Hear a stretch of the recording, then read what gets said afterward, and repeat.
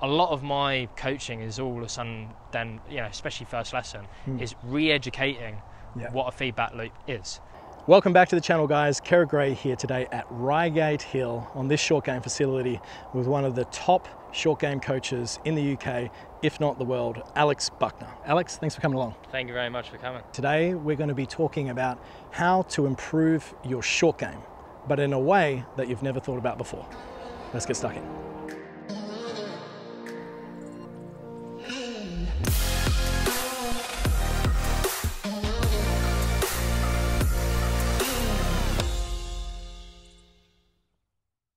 We learn from mistakes as human beings.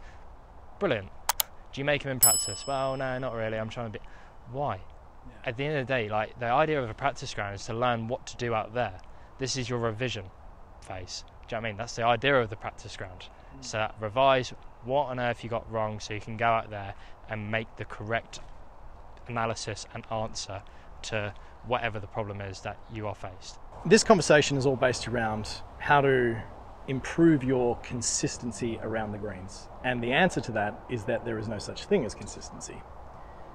Consistency essentially has been defined as a concept, or consistency is a concept, that has been defined through time, through ineffective practice, players getting frustrated trying to find a solution, but then not really sure where to look.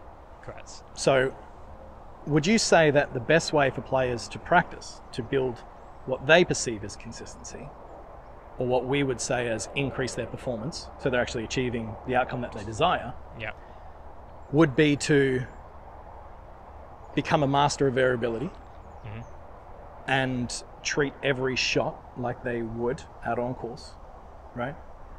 But most importantly, assess what happens after the shot. That's the part I would probably focus on more in that sense. Assess after. Even if it's gone to 3 foot, might be 3 foot right, and it might be 1 foot long. Just ask why. Was it strike? No, I struck it pretty good. All right, fine, okay. Now, did you, let's say, land it where you wanted to? Yeah, I did. All right, did you flight it the way you wanted to? Yeah, that's exactly the flight that I wanted to. Did it react the way you wanted to regarding spin? Absolutely. All right, so you've hit the perfect intentional shot. What was wrong? You know what? Because of the rough, like, it's a little bit wet. I just missed that part. So it's sort of like, just slid on me. The ball didn't spin, whatever that might be. So all of a sudden it just rolled on a touch more. And you know what? I thought it was going to bend a bit more right to left than that. I just completely misread that. Whatever that might be. Okay? Or it might be a case of, you know what? I didn't mean to push it that much. Did I do that in my swing, or did I do it in my alignment? Let me just check that. Amount of people that don't work on alignment is mental. But I just want to add one tiny little thing to that, right? Is that we'll use someone on the range as an example. And if anyone watching this goes down to the range next time, I want you to watch every player hit one shot on that range, and watch the reaction from the player. And you'll be able to tell straight away if it's a good shot or a bad shot. But nearly every single player there, and I almost guarantee 100% of players, will go immediately after they misstrike a ball, get frustrated, grab another one, rake and pull and hit it, looking for the perfect outcome. And then when they do it, they try and hold on to that, which is the complete opposite sequence to what we're educating them here about today. Correct. Which is when it's regardless if it's a good shot or a bad shot, having an understanding, and that brings in the importance of routine and visualizing the shot and exactly knowing what should happen for that shot. Watching the shot to its completion, standing back and then reviewing it.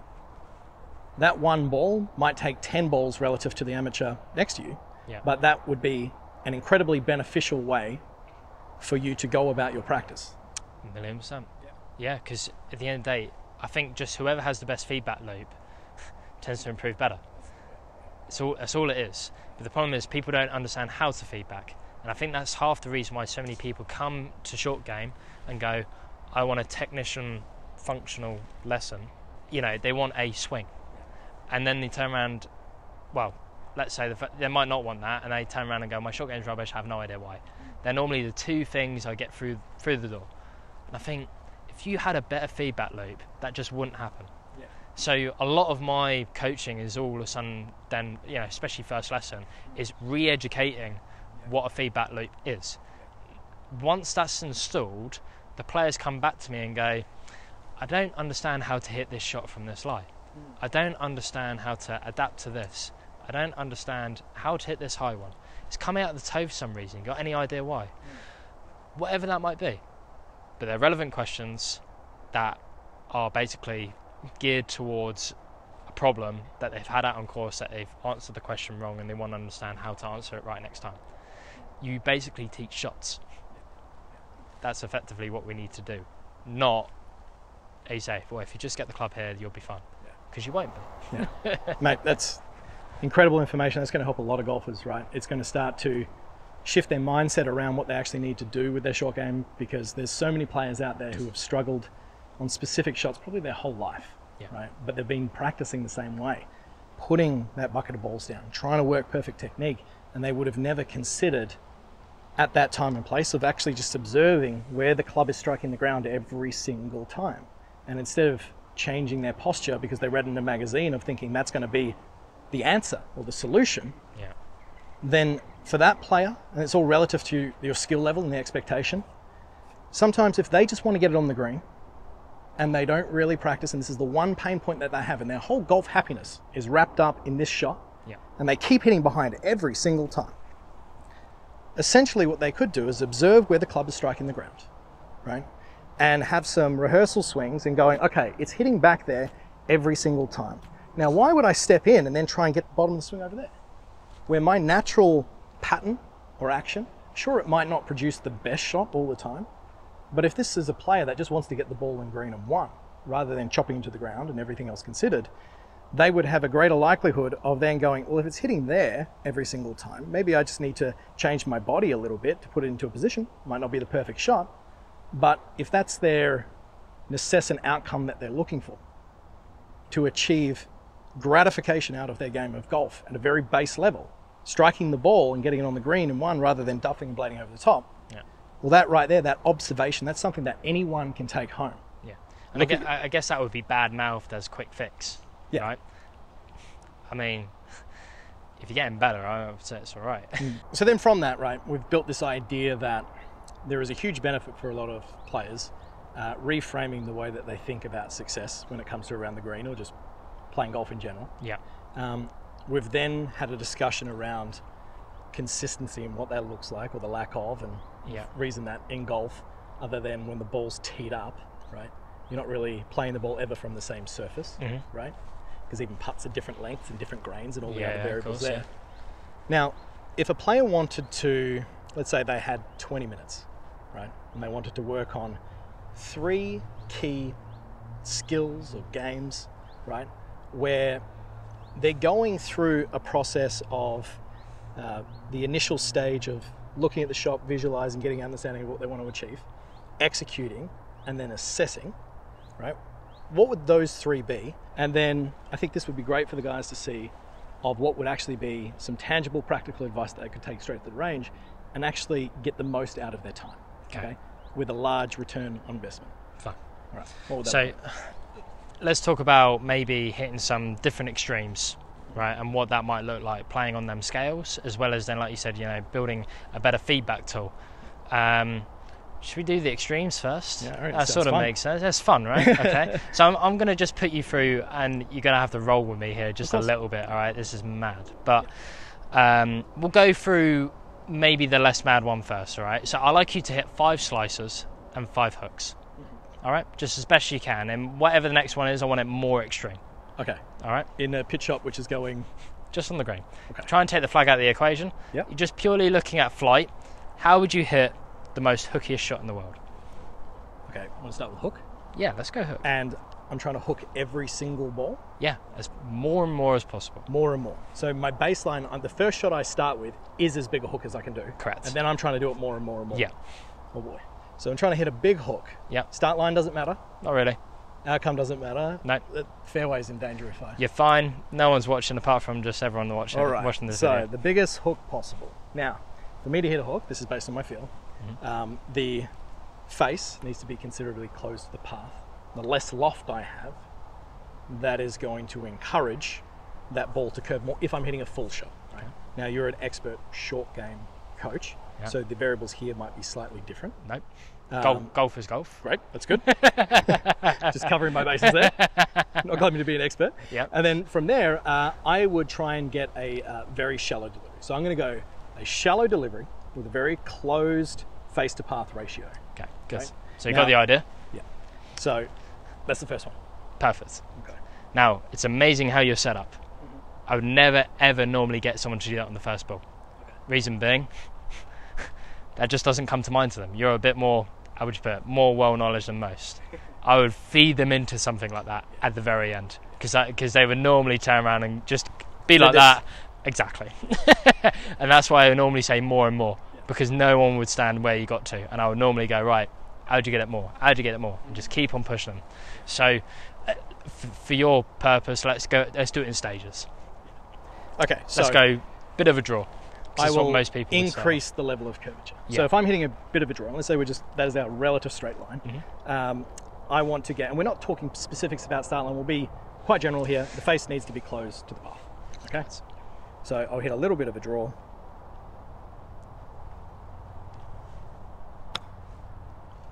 Pretty good.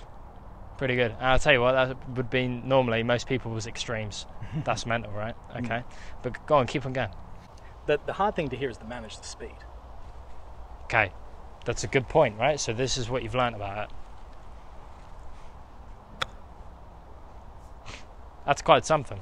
All right, one more. The reason I'm playing on tour has got to do with the next part on there. Okay. Not here. Yeah. Oh, unbelievable. Okay, so the first thing you came out with was managing the speed. Right, now I want you to slice it.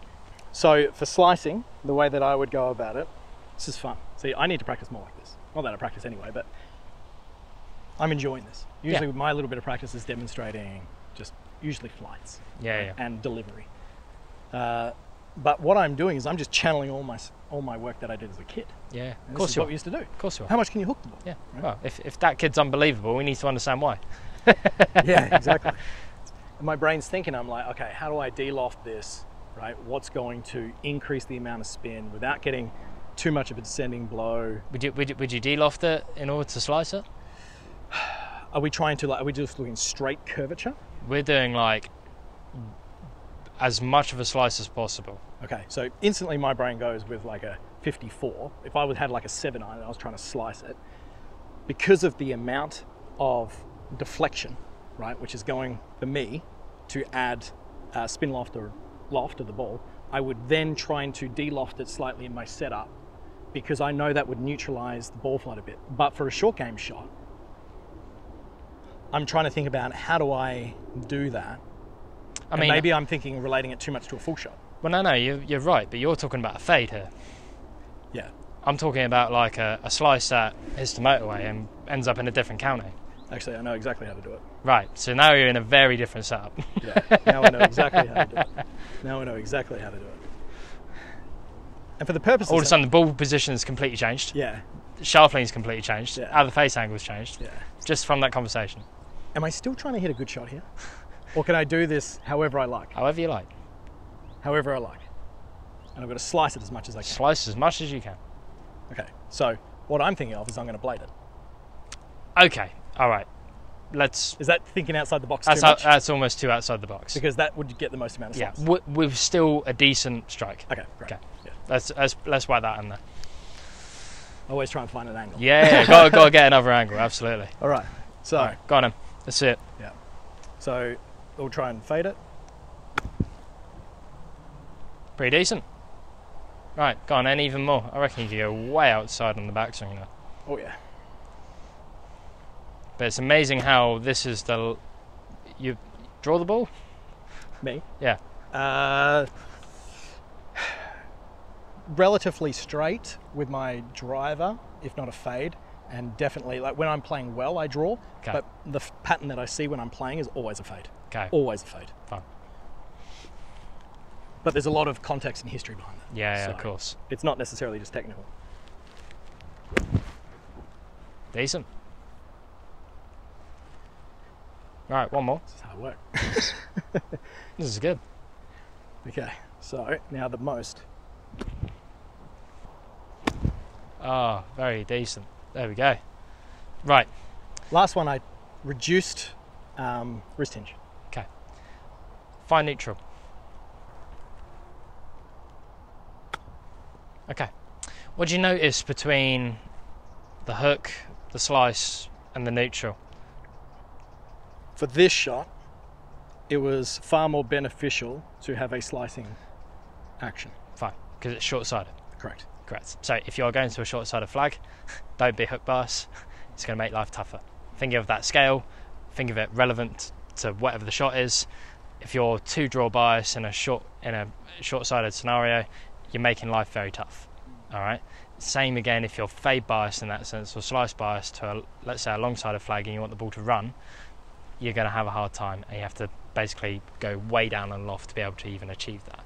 That's not saying it's not achievable. I'm just saying the fact that you're same as that whole plus and minus conversation. Too many minuses when you want way too many more pluses in that sense. And look at then obviously the ball speed. One comes out hotter, one comes out way softer. One has more roll, one has more potential to stop. Now, if you're struggling with, say, too much of a hot ball speed, could it be you're too much on a draw side? It's only a possibility. That might not be true, but it's a possibility. Now the thing is though, the fact that you can access one side to the other and then also find the middle, you can start then going, well, I want to be a little bit more of this in this situation. I want to be a little bit more of this in this situation. The idea is to be able to understand how you can sort of tip on one scale into the other and use it to your advantage. As much as this is fun, it's incredibly useful. I'm going to make mention to something that maybe I would say better players have probably heard about, right? Throughout their life, or when they tried to make swing changes, echoed through no matter what coach they've had. At some stage, there would have been a conversation around exaggeration when they're working on a change in their swing. Yeah. And the coach would say, exaggerate, exaggerate, exaggerate. I am exaggerating. They look at it on film, it's not exaggerated at all. Yeah. But the beautiful thing I like about this, it's got nothing to do with feedback externally in regards to a mirror or a camera. It's got everything based on an evaluation of the end product. Correct. Flight. Now, from that, any golfer can go out and experiment a hook and a slice and the middle. And when I am teaching shot shaping in exhibitions and clinics and that sort of thing, and everyone gets worked up on trying to figure out, and they ask me all these technical questions about where should my feet be, shoulders, and I said, the ball only cares about one thing, right? What happens at that moment of impact and the way that the club is delivered in regards to the path at the moment of impact, the face, and the delivery of the loft, correct? Yeah. So, of that, these guys would have seen some of the extremes that I set up. Yeah, I mean, they were as extreme as I've ever seen. They were awesome. Yeah. But I suppose that goes in the coaching principles, right? Is that I know these things because when I'm teaching these to players, Yeah. I go, you can have one look at the player, right? And go, I want you to hook that ball. If it was anyone, I'd never seen them, they all look dressed exactly the same. And I say, hit the biggest hook you can. Instantly, you'd be able to determine what level of ball striker they would be. Yeah. Same with the slice. So running them through a 3-ball test, hook it as much as you can, slice it as much as you can, hit a straight shot.